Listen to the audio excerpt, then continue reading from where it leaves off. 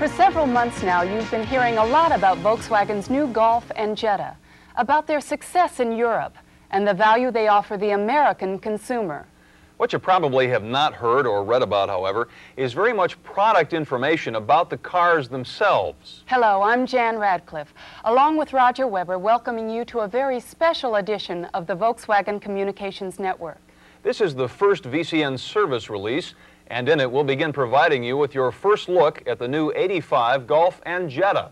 We'll take you to Germany for a short tour of the Wolfsburg assembly plant, where the new Jetta is being built. Briefly review some of the improvements that have been incorporated into both cars. And we'll show you some new service adjustments. Also, we'll briefly review the service literature that has been developed to support a successful introduction. Best of all, today's program is just the beginning. The Volkswagen Communications Network will bring a number of additional service presentations into your dealership, including one on Golf and Jetta's new CIS electronic fuel injection system. Obviously, we have a full agenda, both for the future and for today. So, let's get started with today's program by taking a short tour of the manufacturing facility where the new Volkswagen Jettas are now being produced. The vehicles you'll see in the upcoming manufacturing report are 1985 Golfs, destined for sale in Europe. The manufacturing techniques being used to assemble them, however, are the same ones that are now being employed to produce our new Jettas.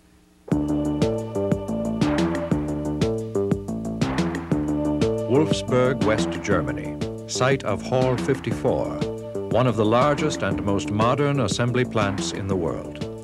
Automatic machines, transport systems, and welding robots, all working together to produce Volkswagen's new Golf and Jetta.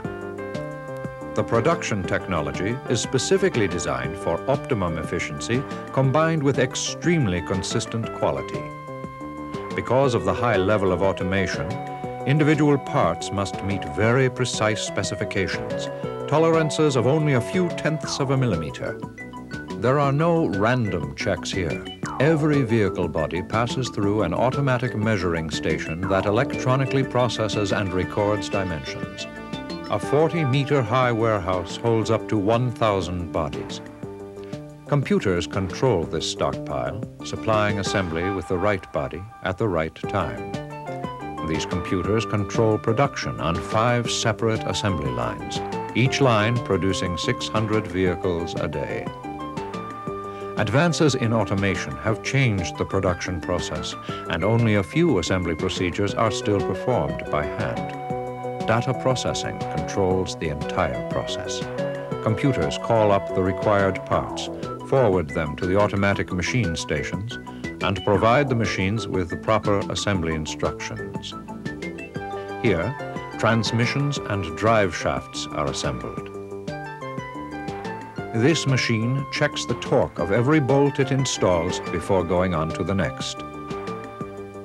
Every 20 seconds, an engine arrives at the drivetrain line. Robots attach alternators, install V-belts, and later tension them.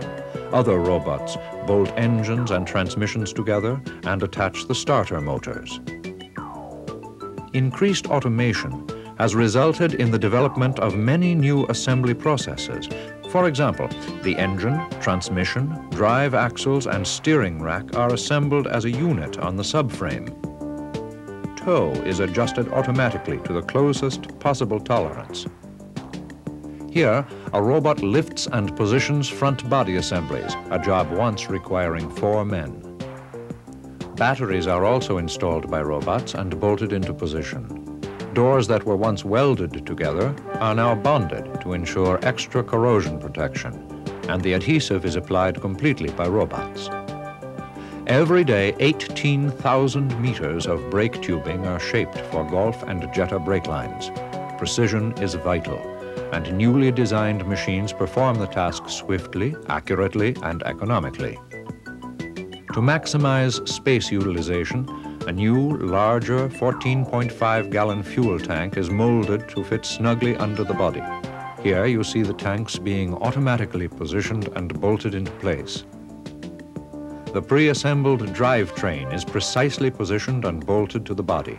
Rear axles are also mounted automatically.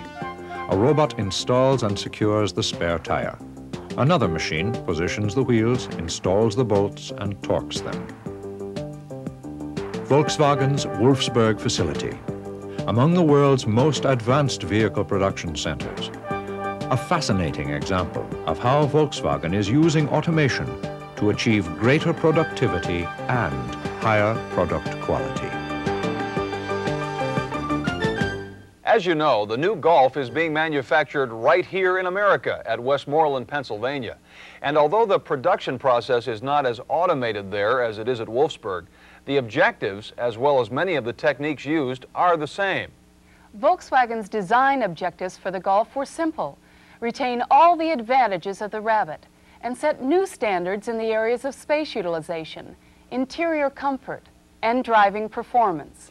To provide increased passenger room and comfort, along with additional cargo capacity, the vehicle had to be made larger. Compared with the '84 Rabbit, Golf is nearly 5 inches longer and more than 2 inches wider. And almost all of this additional size was devoted to enlarging the interior and increasing cargo capacity. Golf's overall exterior look is rounder, smoother, more aerodynamically refined. Through extensive research and development in Volkswagen's Wolfsburg wind tunnel, Golf's drag coefficient has been reduced by 18% to 0.35. And you can't fully comprehend just how much of an achievement that is until you take into account Golf's larger size. The front end is more tapered to help improve air penetration and distribution. The windshield angle has been increased. The vent windows flush mounted. New rear-view mirrors are designed to help reduce wind resistance and keep the side windows cleaner. Golf even has new air channeling plates in front of the rear axle to help improve underbody airflow. All available engines for both the Golf and the Jetta have been improved. For example, the standard 1.8-liter fuel-injected engine features such advancements as lighter pistons, longer connecting rods, and larger valves, and all contribute to the engine's increased power, flexibility, and smoothness. The air intake system has been rerouted to draw air from the right front fender well, increasing the available space in the engine compartment. And the use of hydraulic lifters for all gasoline engines not only helps reduce engine noise, it eliminates the need for 1,000-mile maintenance checks and routine valve adjustments. As mentioned earlier, the new Golf and Jetta share a vastly improved fuel system. Among the highlights, a new 14.5-gallon molded plastic fuel tank that increases fuel capacity by 40%. Shaped to take maximum advantage of all available underbody space without affecting the luggage area, the new tank greatly expands the cruising range of both vehicles. Additionally, the expansion chamber and venting system are integral parts of the tank. During normal operation, the fuel tank is vented through the breather valve to the rollover valve, which is now located at the top of the tank near the filler neck. To gain access to the valve, the circlip, tank filler cap, and rubber boot must all be removed. Additionally, a two-way pressure relief valve is incorporated into the filler cap to prevent pressure buildup. Also new is the fuel pickup and sending unit assembly. To prevent fuel starvation during cornering with low fuel levels, all gasoline engines have a transfer pump attached to the sending unit. To remove the transfer pump and sending unit, unthread the lock ring and remove the pump and sending unit assembly. Notice that to ensure that the pickup unit can draw all available fuel from the tank, the lower portion of the sending unit is spring-loaded against the bottom of the tank. During reassembly, be sure that the seal is installed separately and pushed completely into position. Finally, align the arrow on the sending unit with the mark on the tank. This will guarantee that the fuel gauge reads accurately. Tighten the lock ring, reconnect the hoses, start the engine and check for leaks. Golf and Jetta also use a totally redesigned mounting system for the engine and transmission. First, the number of mounts has been reduced from 4 to 3. The 3 new mounts are much larger in size and are strategically located for greater strength and increased noise isolation. And the need for service adjustments has been eliminated. The biggest story here, however, is the new hydraulic transmission mount. Consisting of a rubber element in a metal housing, The bottom is a hollow chamber filled with a special silicone fluid. A metal plate with metered openings is attached to the bottom of the rubber element and moves up and down in the fluid like a shock absorber valve when the mount is subjected to loads. Its advantage is that it can be both soft and hard. During low-frequency vibration, such as that encountered when shifting or accelerating, the mount has a greater degree of stiffness because the fluid restricts the movement speed of the metering plate. However, during sharp or high-frequency movement, such as that generated when the vehicle is idling, the mount is very soft and absorbs oscillations by the movement of the plate in the fluid. When installing the engine and transmission assembly, it's important to follow a specific sequence for tightening the mounting bolts. The two rear mounts should be tightened first, the front mount last. This ensures proper alignment of the mounts and prevents stress that might cause unnecessary noise. The lower control arms of the front suspension are mounted with new and uniquely shaped bonded rubber bushings that permit longitudinal movement of the front wheels. By allowing the wheels to move slightly forward and backward during acceleration, braking, and travel over rough roads, wheel alignment angles are kept constant, providing optimum road handling capabilities during a variety of driving conditions. If the lower ball joint has to be removed or replaced for any reason, always mark the position of the lower ball joint bolts before removal, and on reassembly, reinstall the ball joint in its original position. If the lower control arm has to be replaced, the ball joint will have to be positioned in the center of the mounting slot to ensure exact track dimensions and maintain precise CV joint tolerance.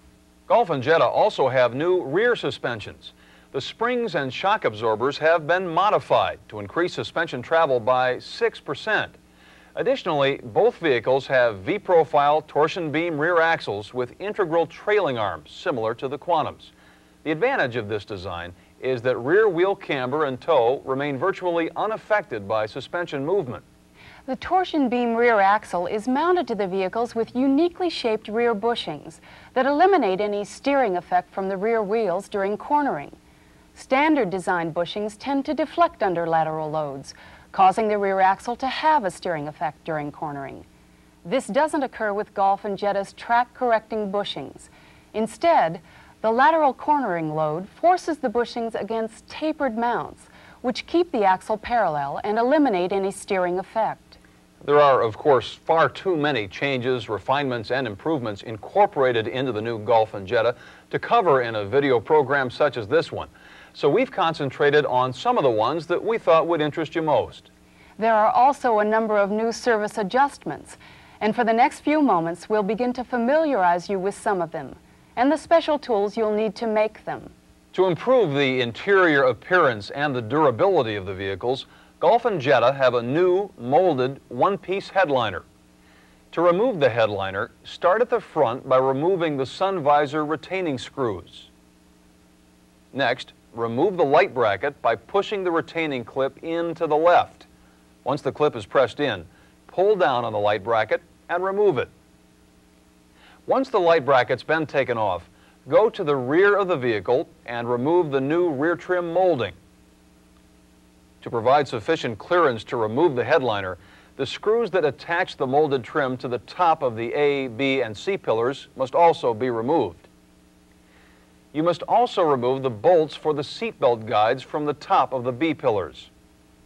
Next, the 3 door pulls must be taken off by removing the 4 screws, 2 at each end, that are used to attach each one to the roof.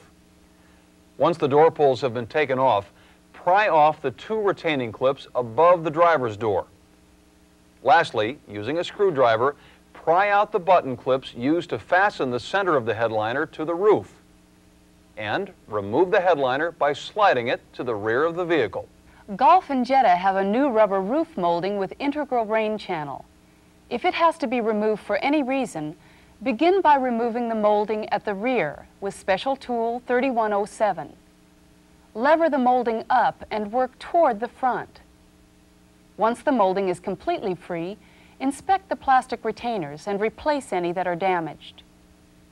Be sure all the clips are properly aligned before beginning reinstallation of the molding. Once they are properly aligned, mark their positions on the roof with a soft lead pencil.